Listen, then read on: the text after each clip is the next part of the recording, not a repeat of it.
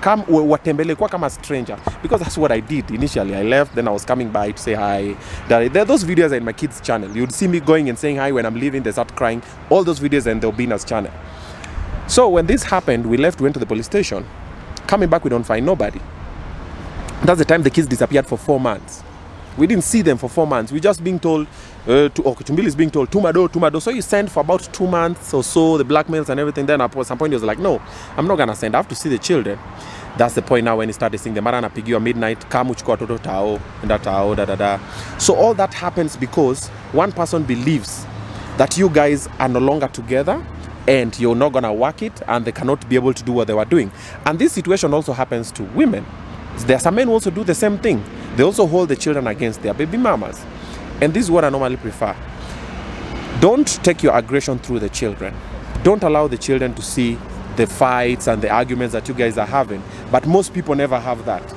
So you see, so it's been a lot of situations, and then you hear the baby mama saying, since I came to Mbili's life, I don't want them together.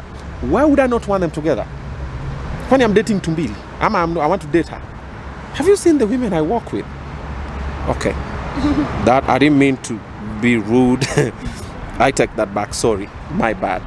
So this is the thing.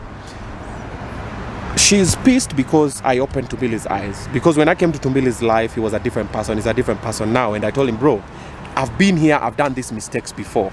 In life, in career, in family, in parenting. I'm like, bro, don't do this, don't do that.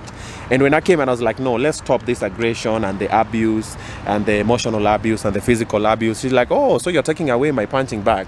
So that is the point. That's the pain where it's coming from. It's like, oh, umekuja ukamfungua macho. Because since I came to Mbili's life, what I know, I don't know what he knows.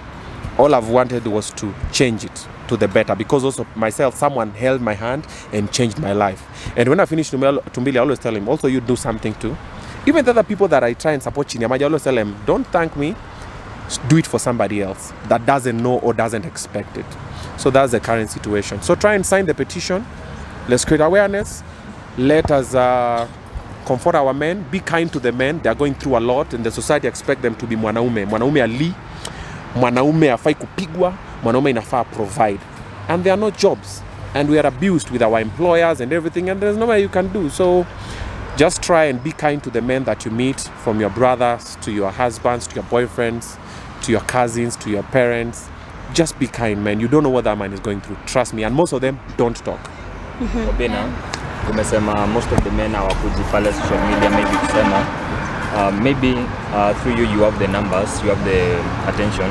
How you going to change men's mindsets that akipitia this thing anaweza kuja pale kwa social media, ama anaweza sema asifeel anaweza kuwa attack that yeye ni mwanaume afai kulia? How you going to change men's mindsets? You've not been following me, have you?